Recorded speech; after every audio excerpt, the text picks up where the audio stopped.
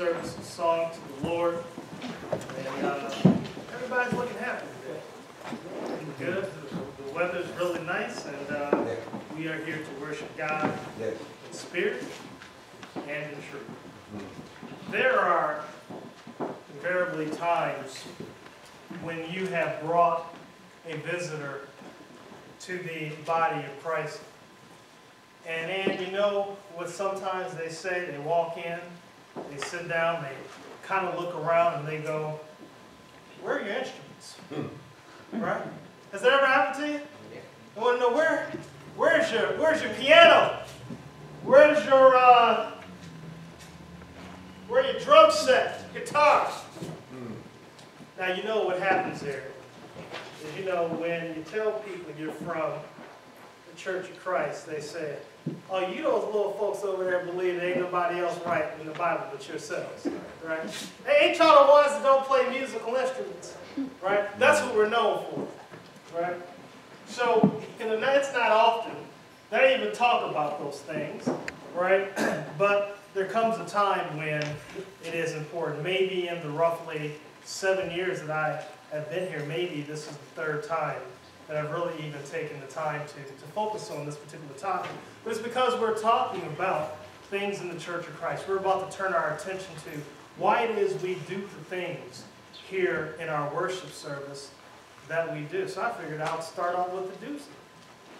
Why don't we use musical instruments? Musical instruments are wonderful, Leroy. I mean, some of our best singers out there, you know, that we really appreciate, the great guitarists out there. You know, the B.B. Kings and the Eric Claptons and the Prince. And B.B. King too. I mean, they could really do something on the guitar. Eddie Van Halen. The great drummers of our time, Ringo. You know, we appreciate a person who can play a piano. Ray Charles and Stevie Wonder, they play and they can't even sing. Right. Huh? Right. And we just figured, why wouldn't we, Carol, take the talents that God has given us and use all of our talents to the glory of God? He's given me this ability. I might as well use it for the glory of God. So you know what? Let's introduce it into our worship service. Hey, the only problem is I am sure you are wonderful at playing the piano. I am sure that you can really get down on the guitar and maybe even Matt could bring in you play the saxophone, Matt?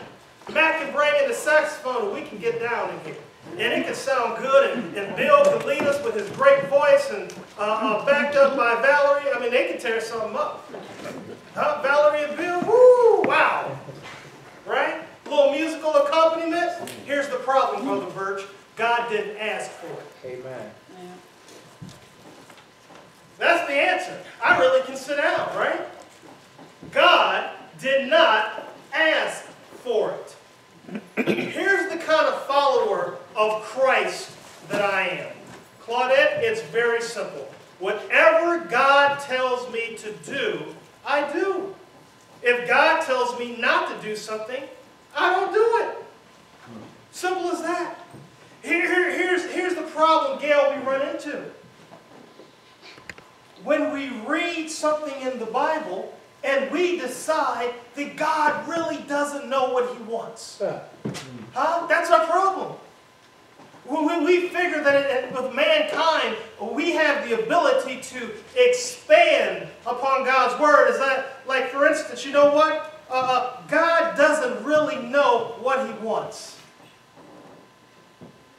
So if God put in the Bible, and Jocelyn, God said, you know what? I would like you to paint your walls white.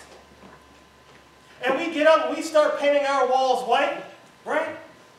And we're done, but then somebody raises up their hand and they say, you know what? I bet those walls would look really, really good if they were green.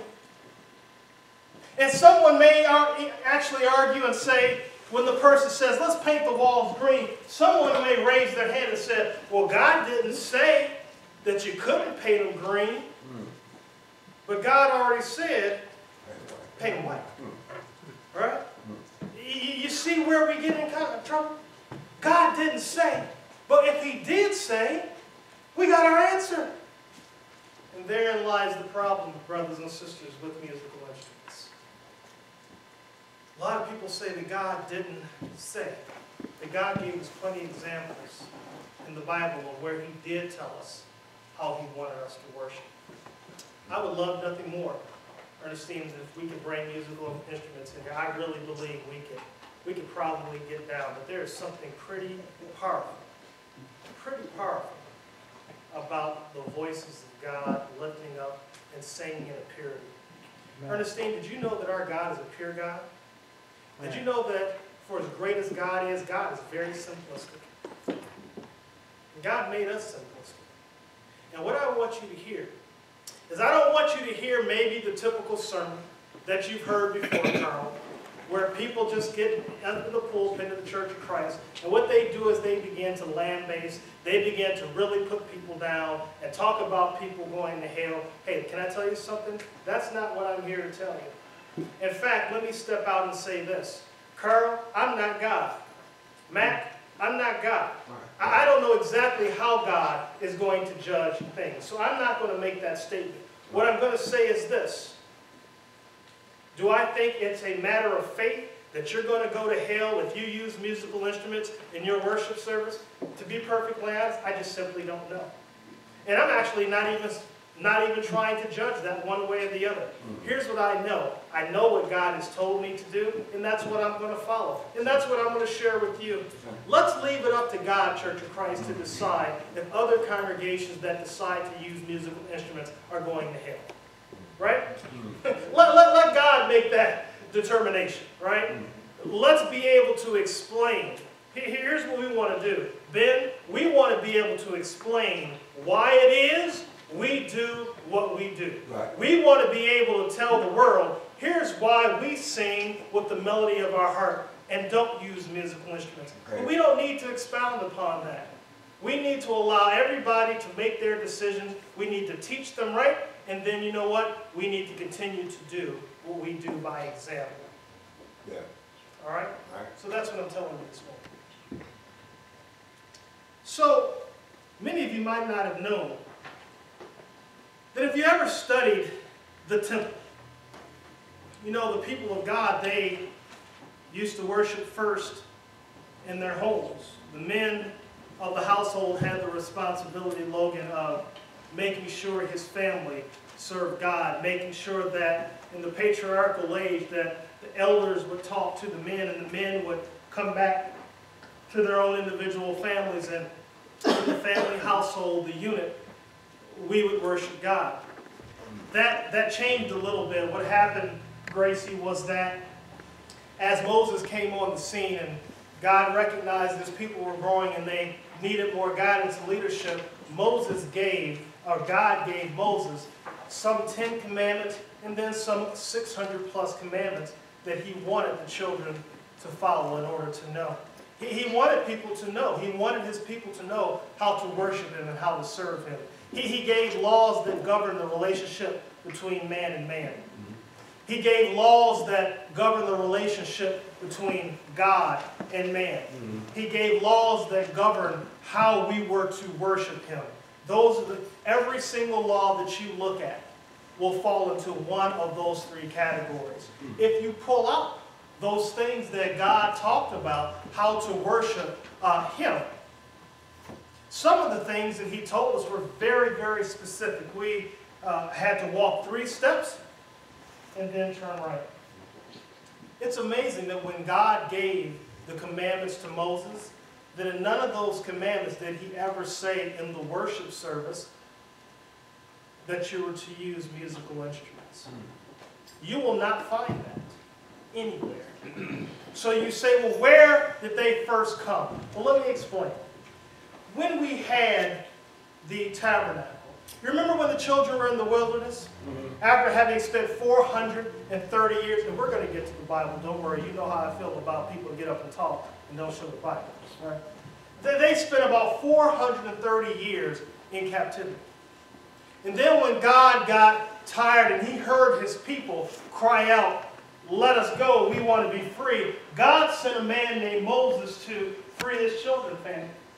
After 430 years, he finally delivered his people out. And he was going to take them, Valerie, into the land that flowed with milk and honey.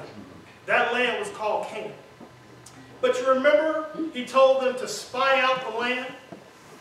And they came back and they lied to God, and they said that it's too fortified for us, but we are like grasshoppers before giants. You remember all that story, right? And for every day that they spied, he added a year. So they spent 40 years in the desert. What should have been, Eric, a couple of weeks of a trip to get from where they were to the land of Canaan. 40 years. And in that 40 years, they still needed to understand the concept of serving God. So they came up with the concept of the tabernacle. And they would get together in tents, and they would worship God, and they would serve God. But Pam, can I tell you something? In those tents, they didn't have musical instruments. So it came a point in time that as things got a little bit more complex, as the children of God learned and understood more about serving God, we know that God had a conversation. And he had a conversation with David. And in this conversation with David, where he was telling David, David, you're going to be a great man. You're going to have an everlasting dynasty. Your people shall be great. David was excited. David was a man of God. David said, Lord, can I build your first house? And God said, Olivia, no, you can't. And David said, but I'm a man of God. I'm your man. I've done all these things. And God said, you know what? I'm a purist.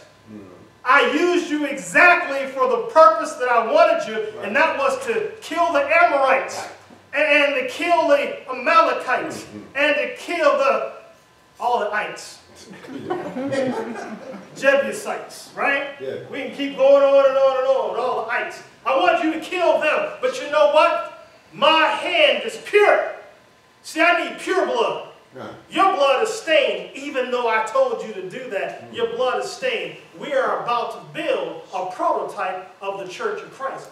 That's why David could not build the house, because his blood was stained with enemy blood. Huh? You thought it was just because? God never does anything just because. Blood was stained. God only works with pure blood. So you know what? He couldn't build it because he had blood on his hands. He said, but I will build it under your son Solomon. And what was this? This was the temple of God. So Solomon built the temple of God. It was beautiful. It had many parts and portions to it.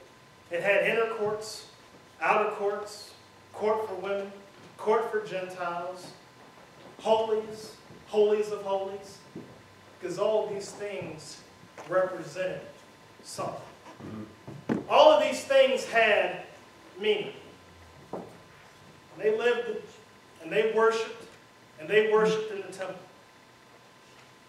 And then David, this great man, came up with this concept. David was very skillful. You remember that?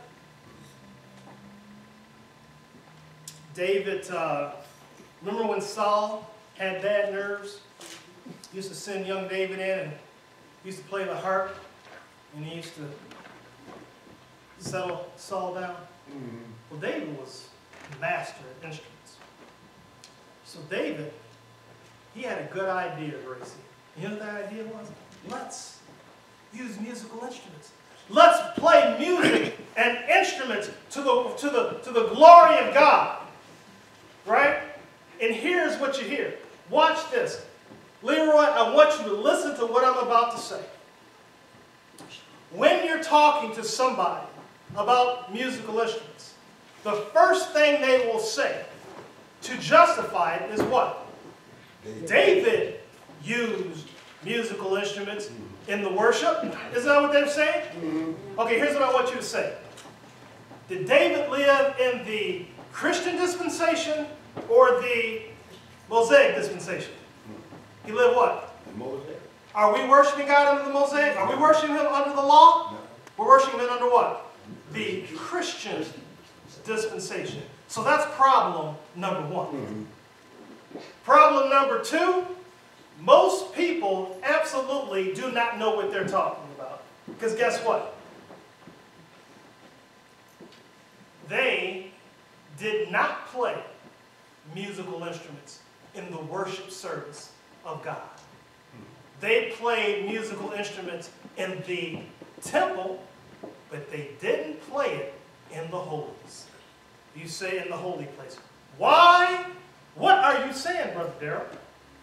What I'm saying is, when it came time to worship God, the children of Israel would leave the outer court and they would go into the inner court, into the place of holies where they met and worshiped God. Musical instruments that Dave called for, they were playing on the outer court. The outer court. Were they playing it to God? Yes, they were. Were they honoring God with music? Yes, they were. But it wasn't during the worship service of our Lord. Huh?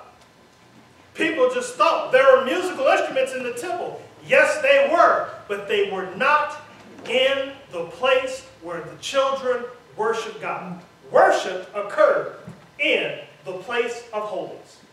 When God sent His high priest to sacrifice our sins, then He went into the holies of holy. Yeah. There were no musical instruments in the holy place. They were on the outside. So when those children were playing, and they were playing the harp and doing all those other things, it was on the outer court. Gabe, do you know what the outer court represents? It represents the world. So people say, well, Bill, you know, you do a whole lot of singing, Bill, and you use musical instruments, Bill. I don't know that that's right. And you can say, the last I heard, the last I knew, I didn't compose any songs with musical instruments in the worship service of our God. God has absolutely no problem, no issue with you using musical instruments to worship Him, to praise Him, to give your talents to Him, as long as it is not in the worship service of our Lord and Savior. Are you getting this? Huh? Are you getting this? Get your notes. I want you to know this, because this is what you run into. Again, not putting down what people are doing, but trying to make and write the record straight. We need to know why we do what we do here in the Church of Christ. Sometimes we erroneously go, so I want to show you something. Turn in the book to the book of Amos. Turn to the book of Amos.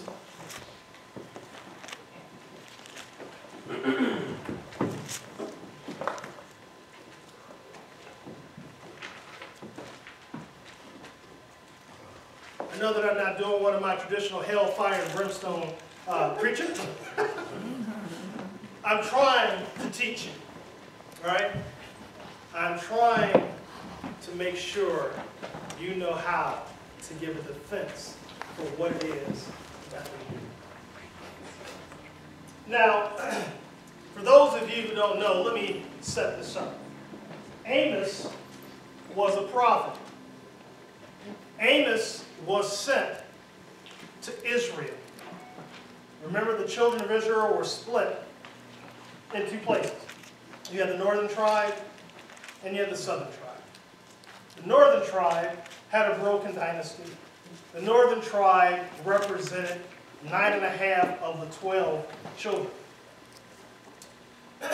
The northern tribe was out of pocket. Carol, you know what I mean about out of pocket? They didn't do anything. They were disobedient. Everything was problematic for the northern tribe.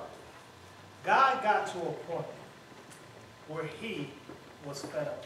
Claudette, he was fed up. He sent his man in Amos to let the children know in the northern tribe, it's over. We're done. God got so angry that he began to go down a dialogue that would make me feel quite nervous if he was speaking to us here at 909. In Amos chapter 5, I'm just going to read you an excerpt. In Amos chapter 5, beginning in 21. Let's read. This is God talking to his children. I hate, I reject your festivals, nor do I delight in your solemn assemblies. Even though you offer up to me burnt offerings and your grain offerings, I will not accept them. And I will not even look at the peace offerings of your fatlings. 23. Take away from me the noise of your songs, but let justice roll down like waters and righteousness like an ever-flowing stream. Did you present to me with sacrifices and grain offerings in the wilderness for 40 years, O house of Israel? You also carried along Sikkoth, your king, and Kiam, your images, the star of your gods which you made for yourselves. Therefore I will make you go into exile beyond Damascus, says the Lord, whose name is the God of hosts. Now, I read this to you because I wanted to stop by. Take a look at 23. You can see God is letting them know that he no longer would take these things. He no longer would accept those things, right? You know, Eric, when you've gone so far, and you come home and your parents are just absolutely fed up, right? You ever got to the point where your parents just over and over, and eventually they say, you know what, I'm done. Okay, right? I don't care what you say, what you do, you know you're in trouble then. You never want to get your parents to that point, right? God had gotten to that point. Even the things I told you to do, I don't want them. I'm done. But notice what he says. Put this in proper perspective. Because sometimes we use this incorrectly in the church. Mona, sometimes we go to the scripture to use it wrong. Let's look at what God says in verse 23. God said, take away from me, what? The noise of your songs. Right? Did he say take away your songs? He did say don't give me burnt offerings. Right? He did say your sacrifice, your assemblies are solemn. He didn't say take away your songs. He said take away what? The noise of your songs. You know what the noise of your songs were? The drums and the flute and the lyre and all those other things that they had in there. God said, I am sick of it. But guys, God was not talking about what happened in his worship service. He was just talking, period. I don't want to hear it. I'm done with you. He didn't say the beauty. Gracie, what I'm trying to do is I'm trying to help us understand the heart of God. I'm trying to get you into the mind of God. Leroy, I'm trying to get you into the thought pattern of God. God didn't say, and in your songs, I appreciate the melody. I appreciate the sound. You know what it sounds to me like? Noise. Noise.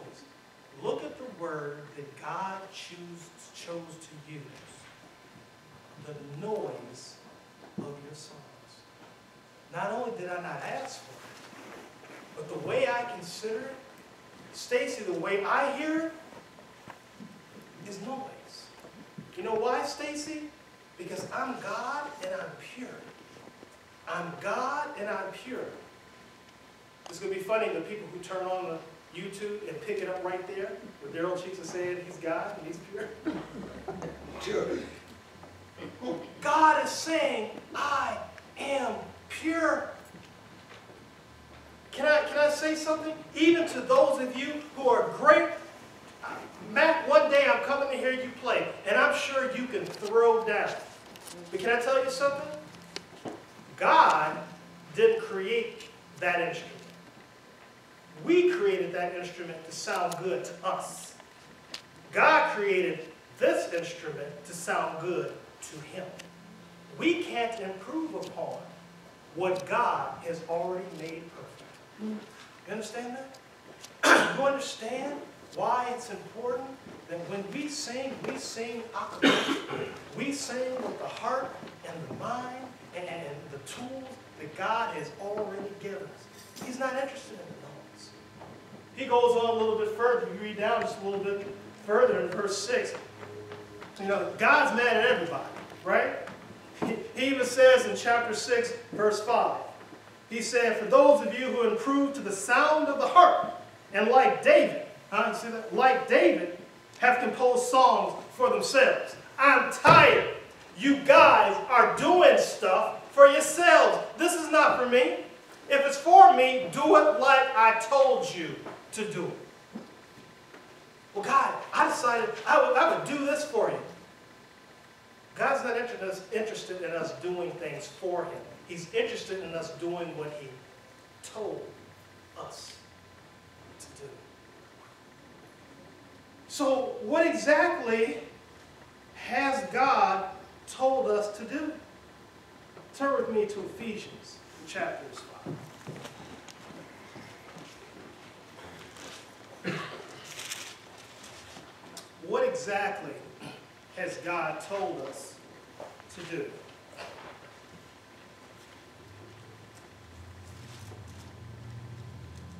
In chapter 5, God has told us to be filled with the Spirit. Speaking in verse 19, the Bible says, speaking to one another in psalms, hymns, and spiritual songs, singing and making melody with your heart to the Lord. Can I read that again? For those of you who want to know what God has told us, remember, God told us to paint the walls white. Somebody raised their hand and said, let's paint the walls green. And somebody then said, God didn't say we couldn't paint them green, but here's what God did say. Speaking to one another in psalms, hymns, and spiritual songs. Ernie, I don't believe that my Bible anywhere says speaking and playing musical instruments to one another in psalms and hymns and spiritual songs. Here it says singing. Is that in your Bibles? Singing. Gail, does that say singing and playing the harp? It just says singing. Singing and making melody. Where do we make the melody? It's right there in your Bible, Ernestine. Singing and making melody with your heart to the Lord. Singing and making melody. Singing and making melody. Does that say singing and playing an instrument? Singing and adding noise. And making melody with your heart. So Eric, what is the instrument that we are to play? It's called our heart. When you go back and do your research, we've talked about this before. Fanny, go back and do your research. I have a book this thick at home. It's the Hebrew-Greek lexicon. Every single word that's in the Bible, I have in both Hebrew and Greek. And it gives me the definition of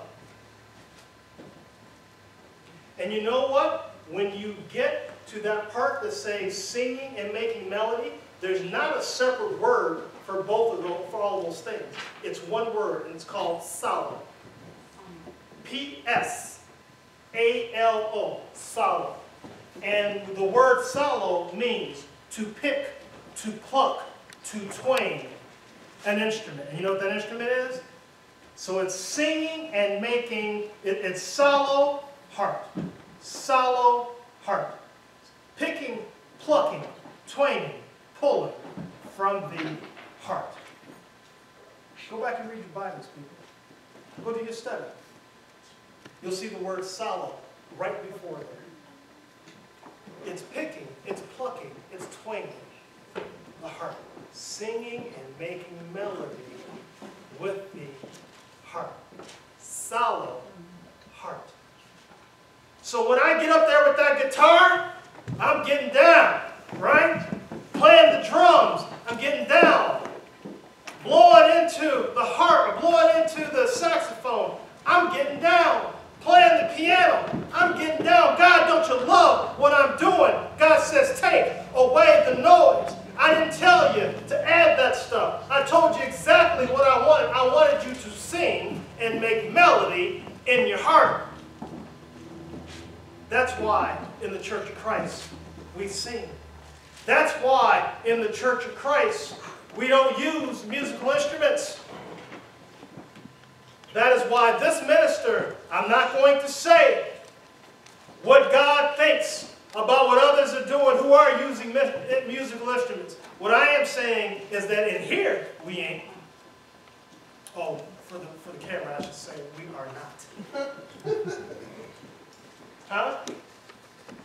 A musical instrument will never make its way at 909 as long as I am the minister of this congregation. But I'm not judging other folks. I'm saying what I believe God to be saying about the way we are to worship Him. Let others get to the Bible and work it out. But the way I work it out, we are to sing and make melody. The way I work it out is they can go back to David, but they're going back incorrectly. I believe God, no matter how well or poor we sing here at this congregation, I believe when God hears our voices, it's a sweet melody to Him. I believe that. Yeah, even us at 909. Yeah, I know we need some practice on some songs. That's what God calls for. Yeah. All I have to give you is the Bible. That's all I have to give you is the Bible. And some will say, well, in Ephesians chapter 5, he wasn't talking about the worship. He was just talking about the gift. But God is the same yesterday, today, and the future. If He tells you how He wants you to sing to Him and make melody, do you think it's going to change when He gets in the worship service? Huh? We're still understanding the heart of God. Turn with me to Colossians chapter 3. I'll sit down. I'll just sit down. Let's see if we have some consistency here. Let's see if we have some consistency. In Colossians, the chapter is 3. The verse is 16. Listen to what Paul says to the church in Colossae. Let the word of Christ richly dwell within you, with all wisdom, teaching, and admonishing one another with psalms and hymns and spiritual songs, singing with thankfulness, what? In your hearts to God. You know why singing with hearts is always next to each other, Bill? Because the word's only one word, it's solid. Making melody and singing from. You get it? Now, if you want to, because I know that I'm causing a controversy with someone, whoever has the controversy, we are here at 909 Gulf Road in Waukegan. That is where we reside. And if anybody in this building or watching the TV chooses to set me straight, please come. I am here every single Sunday. I am here on Wednesdays, and I am here sometimes during the midweek. Call the church Make an appointment. We will talk about the Word of God. If I am wrong, show me. But Tracy, I'm pretty versed in this book. You will have to find scriptures outside of this to demonstrate that I'm not telling the truth. Because that's what the Bible is. The only argument you can make is that mankind has decided to add it. You will never find anywhere in the Bible where God tells you to use musical instruments in his worship service. So as a result, we don't. It's just as simple as that. It's not a complex argument, although I can go in and out the Bible with anyone to talk about it. At the end of the day, Valerie, we worship God under the New Testament. We worship God under the Christian dispensation. There's nothing in the Bible that says anything about using musical instruments in our worship. So therefore, we do not. Give me the gospel. Simple, pure, and free. That's one of the things I love about the Church of Christ. We are simple. We simply do what the Bible tells us to do. And if it doesn't tell us to do it, we don't do it. It's just as simple as that. That makes life easy. Right? I know these things are challenging to follow, but that's just how the gospel is. The gospel is how Jesus died, how he was buried, and how he was raised on the third day. Those are very, very powerful things. We don't have to go into all this sophistication to become a child of God. All I need to do is believe that Jesus Christ is the Son of God, and then I need to participate in the death, the burial, and the resurrection. How do I do that? Hearing the Word of God. And it doesn't mean hearing everything from Genesis through Revelation. It means hearing what God did, how Jesus died, how by him dying, his blood washed our sins free. That's the gospel. After hearing it, do I believe that? Do I believe that there was this soldier man who came down in the form of man and gave up his life and died on the cross and shed his blood, and his blood washed me free? Do I believe that? I believe that. Am I willing to say, hey, as a result of this man being my mediator and getting me back close to the Father, that I will confess that Jesus is the Son of God? Yeah, I'll confess Jesus is the Son of God. Well, I say, you know what? I really want to live my life for God. I don't want to do the things that God doesn't want me to do. That's called repentance. And then I say, I would like to make an appeal to God for a clear conscience through the resurrection of Jesus Christ. I would like to be baptized for the remission of my sins. I go down in the watery grave of baptism. I am baptized. The old man is dead. For those of you, we are doing a great conversation on the old man in Wednesday night Bible class. I'm dead to the old man. I come up a new creature. I'm ready to go. And I'm endeavoring to live every aspect, Lord, of my life for God. To do the right thing. I just want to do the right thing. You've been a wonderful listening audience. I can't wait to get through the rest of the things that we do here in the Church of Christ. It's biblically based. It is what the Bible says. Song number 690.